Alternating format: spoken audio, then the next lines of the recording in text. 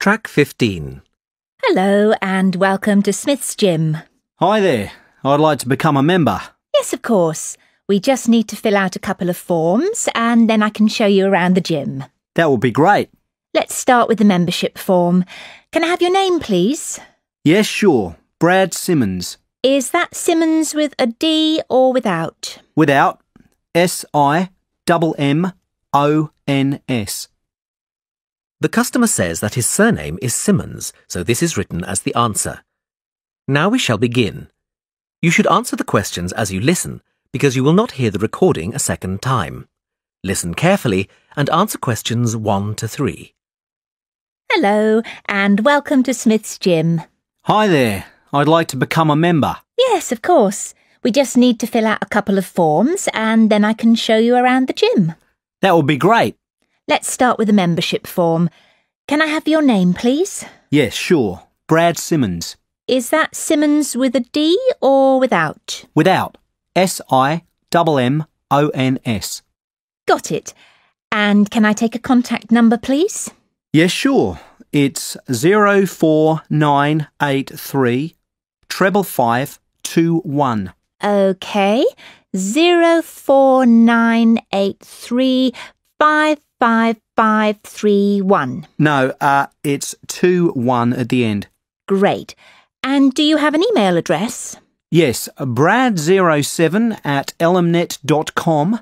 That's ELEMNET.com. Right. Now, we've got 3 membership types here. Bronze, which is just off peak and costs £21 a month. Silver, which means you can use the gym at all times. This is £36.50. Or for just £5 more, you can get a gold membership, which gives you free access to the squash and tennis courts and all classes. For now, I think I'll just take the silver. That's fine, sir. That'll be £36.50 a month. Great. When can I start? Well, you'll need to have an induction first. We have spaces at 2:30, 4:45 and 8:15 tomorrow. Would any of these be suitable?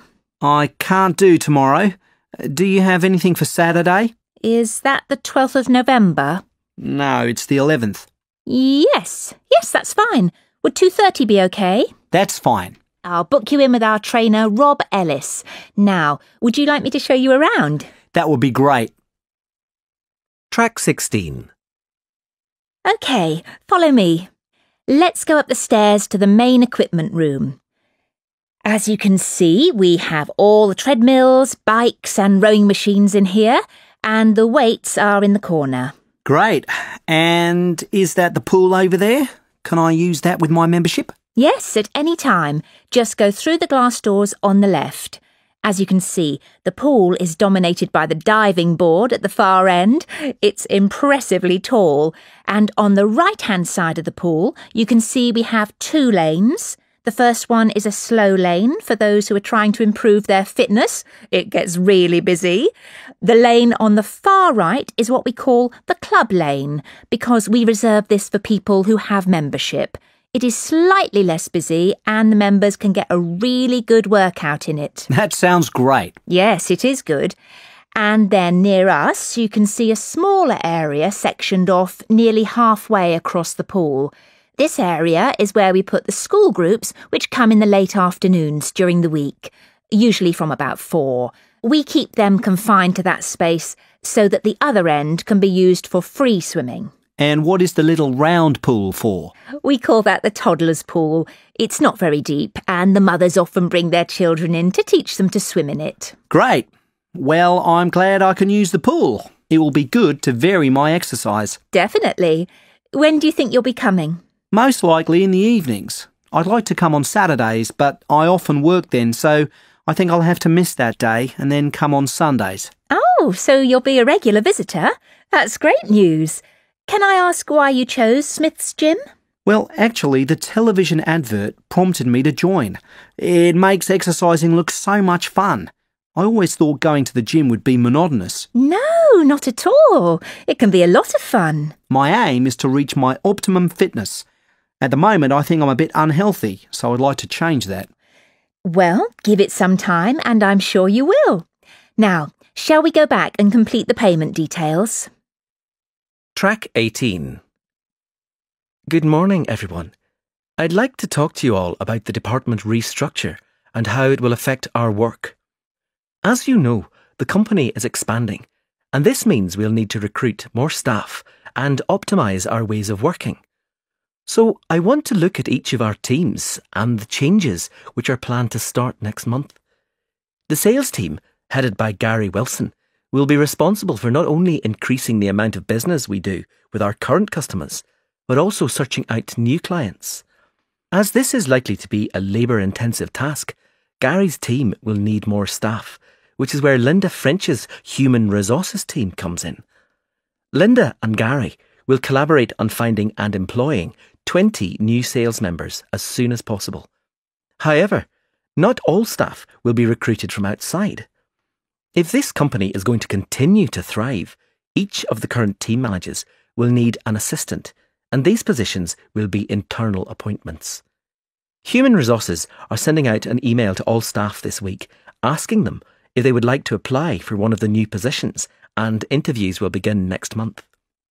Now, in order for the sales team to increase revenue, the research and development team have to come up with some innovative products which will be better than those offered by other companies. Therefore, Zoe's team will start a month-long project to learn more about what our competitors make to help inform our design process.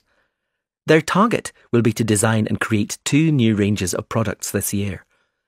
As always, if any of you have an idea for a product, please contact Zoe about it. All ideas are welcome.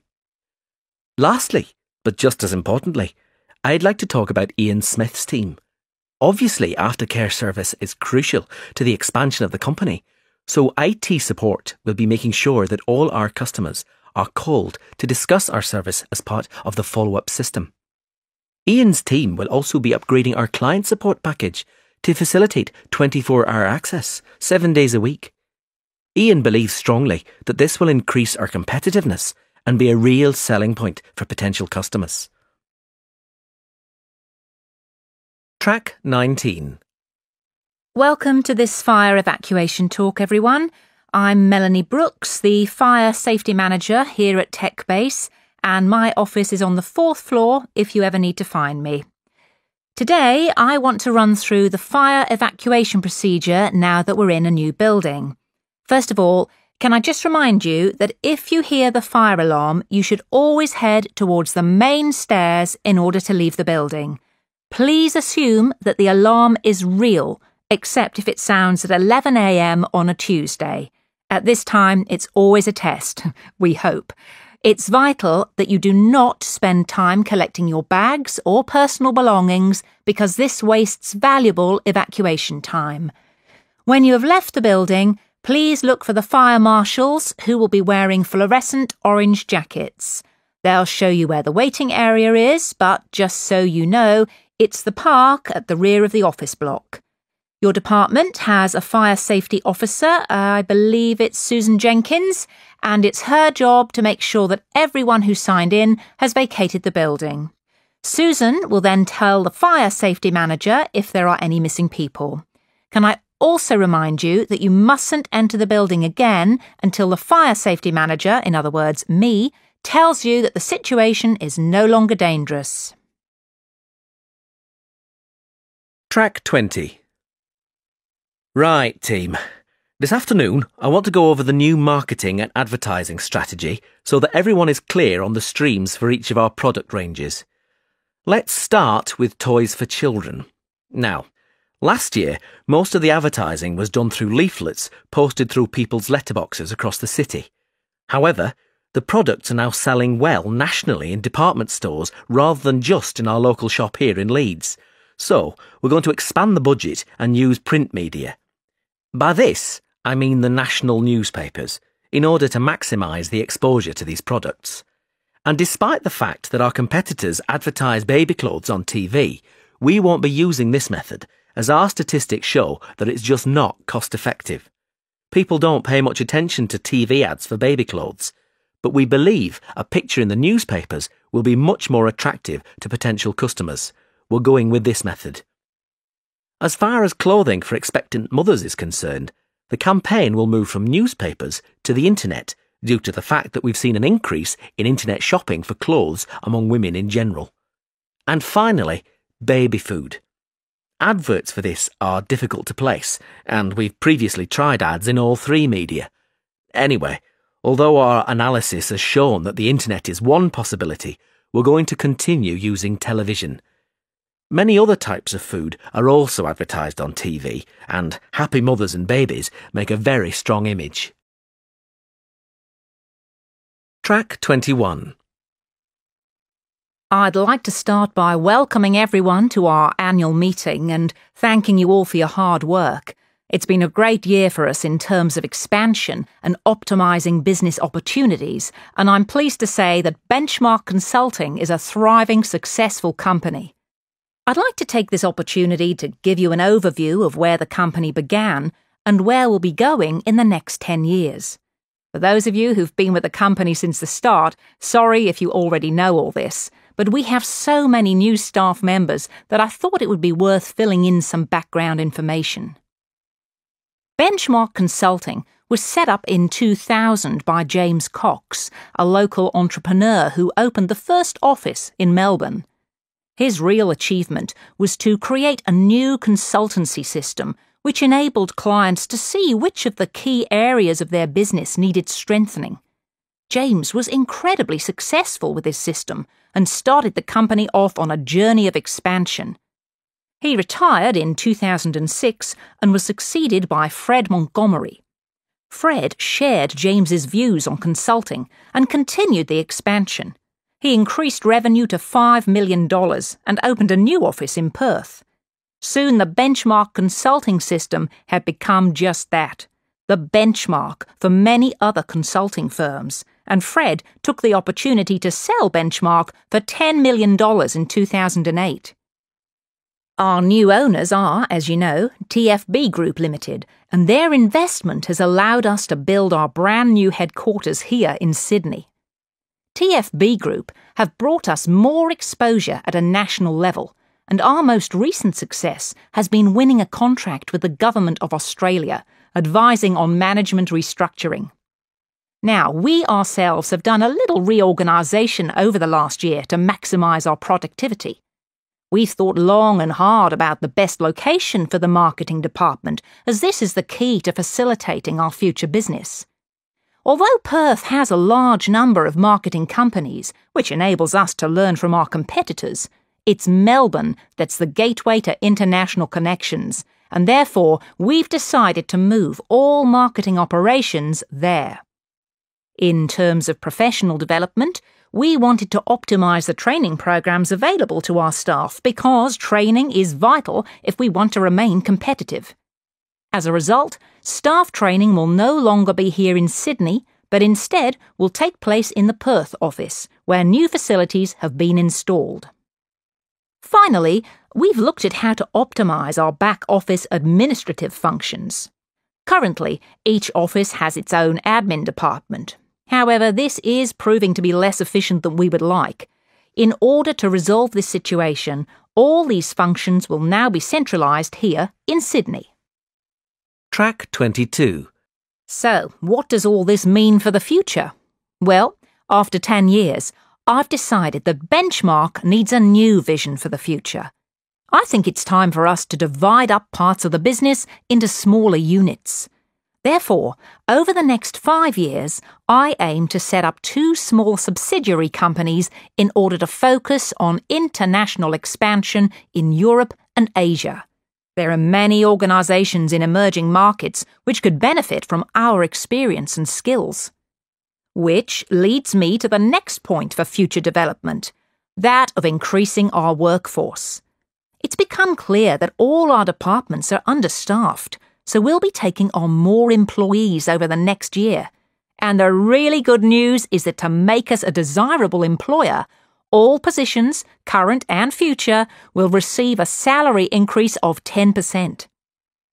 Lastly, I know that some people are worried about the financial aspects of having to move to another city as part of the restructure.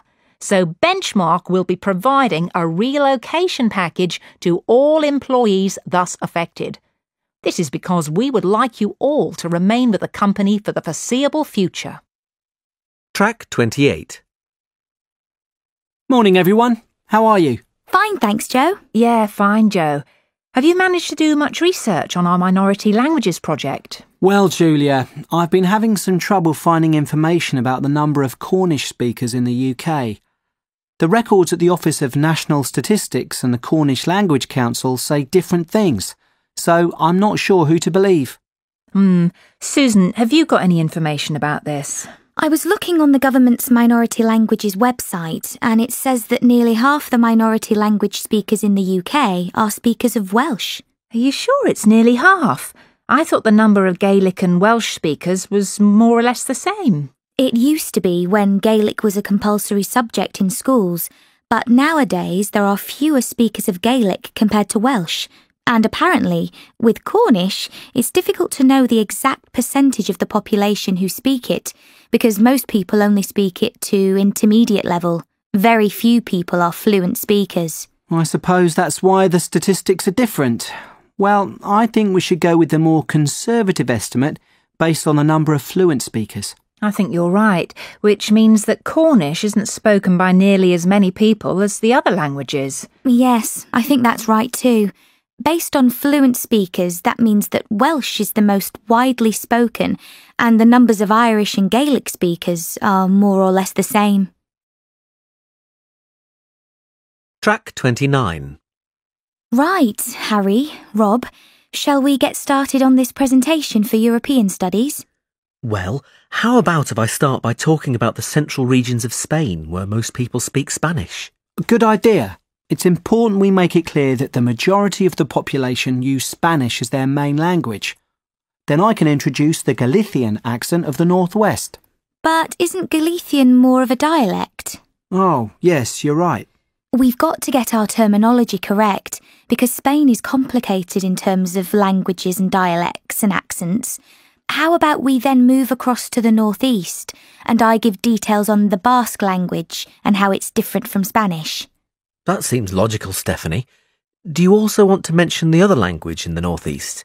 It's Catalan, isn't it? Yes. In fact, we should say it's the official language of the region to show how important it is. So, what am I going to present? We need to include something about accents and speaking styles, don't we? Of course. I could explain the difficulties of understanding the accent in the south due to the fact that the locals speak quickly. Excellent. Well, I think that covers everything. Shall we meet tomorrow to practice our presentation? Track 30. So, Natalie, Louise, how are you doing with your report on encouraging people to speak local languages? Fine, thanks, Dr. Phillips. It's been really interesting. We've found lots of information which we've collated for our report. Good. What are you going to focus on? Well, many schools and colleges are doing good work promoting local languages, both as qualifications and in terms of after-school clubs. And then there's the rise in popularity of minority language music, which seems to be driven by tourism. Tourists who are exposed to songs in indigenous languages become interested in learning those languages. OK, now you need to be careful with these topics. They are fascinating, but you need to look at the influences which drive language learning. Education doesn't leave people much choice, and music isn't a strong enough factor. Do you have any suggestions for us? Well, what did we talk about in last week's seminar? Can you remember any of the real push factors? Do you mean things like communication and relationships between companies and their workers? It's much more powerful than music, don't you think? Yes, I see what you mean. So I suppose our other idea isn't very strong either. We also thought about hobby groups, but I'm beginning to think they're less significant. Yes, there aren't sufficient hobbyist groups to make a real difference to local language learning. But think about something else which is similar but reaches a much larger proportion of the population of a country or community. Ah, like online discussion groups. I remember in the lecture you talked about how the internet is fueling the increase in local languages through the World Languages Project. This is more appropriate for your report because we can actually measure the amount of correspondence in each language and chart increases and decreases over time, which makes it a more rigorous form of analysis. Of course. So we should definitely include that in our report. It's becoming clearer now. We need to write about the larger factors involving commerce and online communication where we can record language usage. I think it's better than looking at anecdotal information. Thanks, Dr. Phillips. Track 31. So we need to get this field trip sorted out as soon as possible, don't we? Yes, let's get started.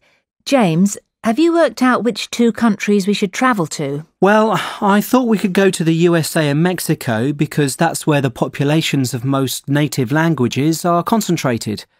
But then I found out that the 3 languages we're most interested in are more widely spoken in Canada than Mexico, so I think we should go there instead. OK. Anna, weren't you going to think about our research focus? Yes, and I think I've found 2 areas that would work well. Firstly, use of the 3 languages, Nardini, Salishan and Algic among the younger generation, people up to the age of 25. I found out that although there are many older speakers of Algic, it's used much less by the young. In fact, young people under the age of 25 use both Nardini and Salishan more than Algic. That's interesting. That means that native language use isn't really being affected by the older generations anymore. So what's the other focus area then, Anna? Well, it would be good to try to find out what affects changes in native language speaker populations. You mean things like family life and the influence of popular culture or tourism? Yes, areas like that, but not tourism or culture because they're too general. I think we should look at whether family has an impact in terms of passing on native language use, and possibly the effects of government language policy too. Government figures can be deceptive, but they're still worth looking at. Maybe we should also focus on something like job creation and work statistics and the number of people who leave the USA to live in another country instead. Yes. I think emigration would be as useful as language policy. OK then, let's focus on those 3 as well as what happens in families. Track 32. Well, shall we look at our route now? Most of the speakers we're looking for are in California, so we could start there. We can spend 2 weeks travelling around and meeting people to get some background information, and then start collecting data. What do you think about beginning in the southwest corner of the state and visiting the Barona Reservation? That's a good idea. We'll be able to get some interviews with native language speakers there. And then we could go to the Eastern Mountains to visit the local education authority of North County. They've got a native language project for school children. Why there? Wouldn't it be better to go to the education department in San Diego? It's bigger. But they focus more on Spanish and English bilingualism and less on native languages. In that case, the North County Education Authority will be more valuable, so let's do that. After that, we could head southeast to the town of Bishop. There's a company there called Cotec, which employs only bilingual speakers. I've emailed the managing director, who's happy to give us an interview. Oh, that's great work, James. It sounds like something we should definitely do. Right. Well, I'll email her to confirm. Also, we should go to Sun City. It's this bilingual town in the south-central area of the region. They have a policy whereby all signs in the town must be in the local language as well as English. We can take photos of these signs. They'll make good visuals for our report. But won't that be intrusive for the people who live there? No, they're used to it. The village is used as a model for other communities who'd like to do the same thing. In that case, let's add it to the itinerary. Track 33. The assistant says the dresses are on the left, so left is written as the answer. Now we shall begin. You should answer the questions as you listen, because you will not hear the recording a second time. Listen carefully and answer questions 1 to 7. Excuse me, where are the dresses? They're at the end of this aisle, on the left. Can I help you with anything? Yes, maybe. I'm not from around here, so I don't know this store. Well, I can help you with anything you need. Fantastic. I'm actually down here for my brother's wedding, and I need something to wear. I've just started a new job, and I haven't had time to get anything yet. I'm looking for something smart. Maybe a new dress. Well, what about this one? I think it's too hot for long sleeves. Yes. Well, this one has shorter sleeves, and it still has the bow, which I think is a nice detail. Or there's this patterned one. I'm not keen on a pattern. I think I'll go for the one with the bow. Do you have it in a size 10? Let me have a look. Yes, here. Great. I need a hat, and then I can try them on together. What kind of hat are you looking for? What about this one with the flower? Yes, but if I may suggest, a taller hat would add to your height. Really? Yes, try this one. Oh, I see what you mean. We have this style with the single flower or with a small bunch, and it comes with a wide or narrow brim. I like the narrow brim and just the one flower. Can I have a blue flower? I'm afraid it just comes in cream. Well, it goes with the dress anyway. Great. I'll place an order and have the hat sent to you. It'll take about 2 days to be delivered. Is that okay? Yes, that's fine. I need to take down a few details for delivery. Can I take your name? Ellen Barker. And the delivery address? It'll be my brother's address. It's 14 Brightwell Avenue. 14... can you spell that, please? Yes. BRIGHTWELL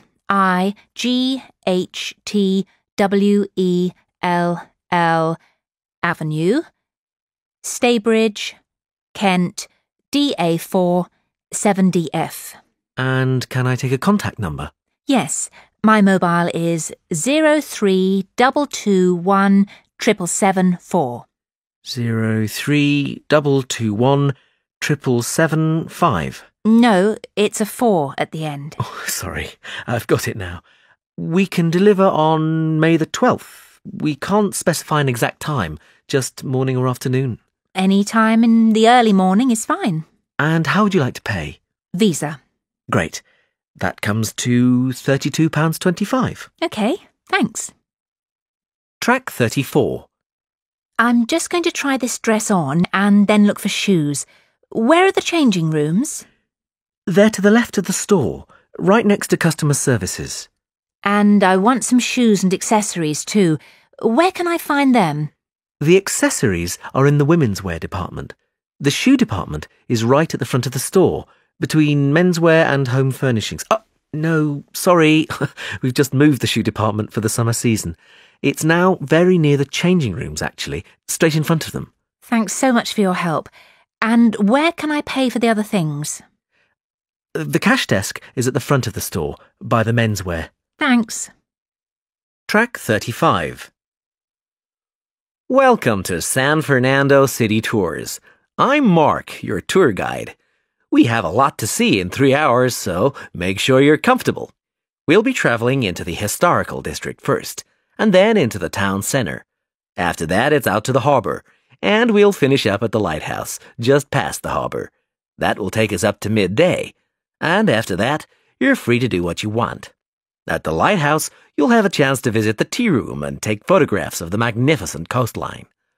Now, as we have only 3 hours, we won't be able to take you around the shopping district, but we think you'd prefer to look around the shops there in your own time anyway.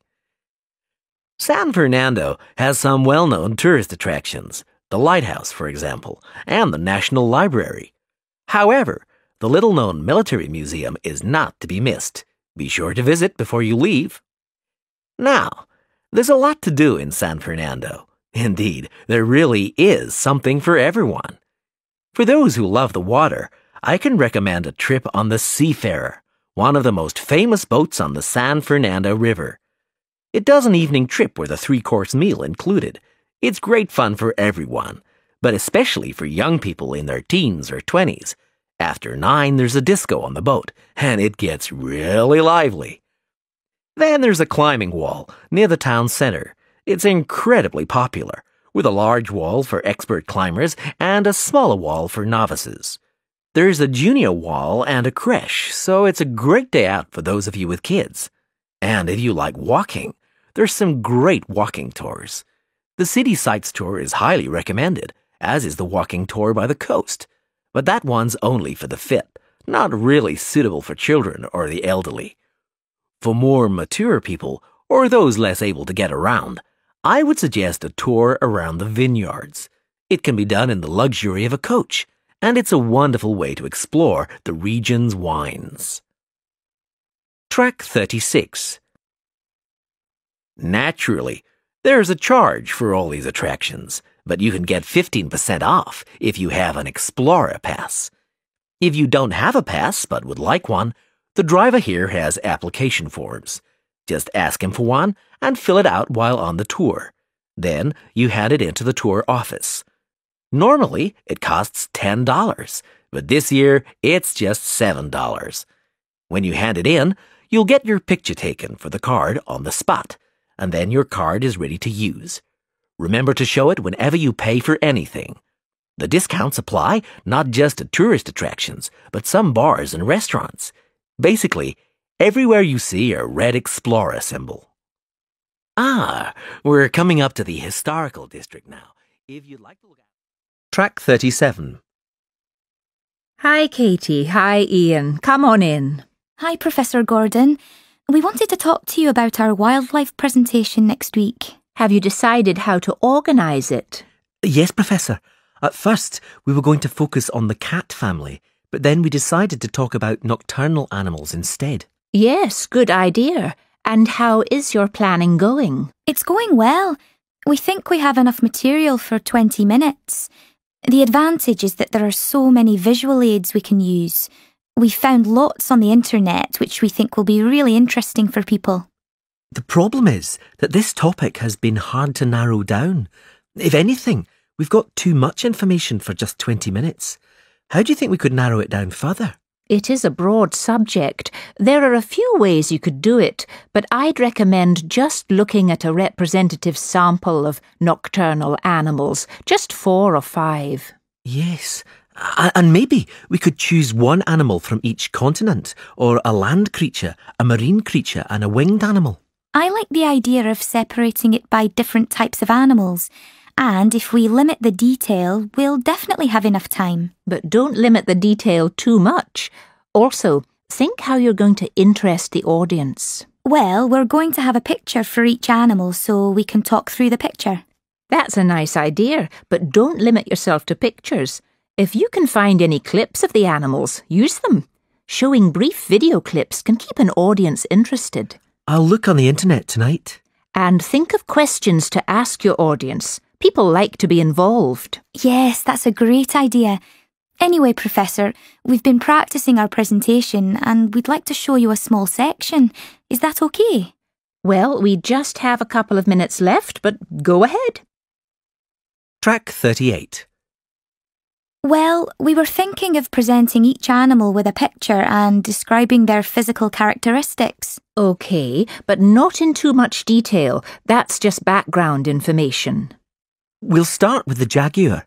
I'll introduce it by saying that the jaguar is a nocturnal animal and the only species of the genus Panthera to be found in the Americas. Like any cat, it has whiskers and it can move quickly. Its spine has great movement, meaning a jaguar can take long strides, sometimes up to 5.5 meters.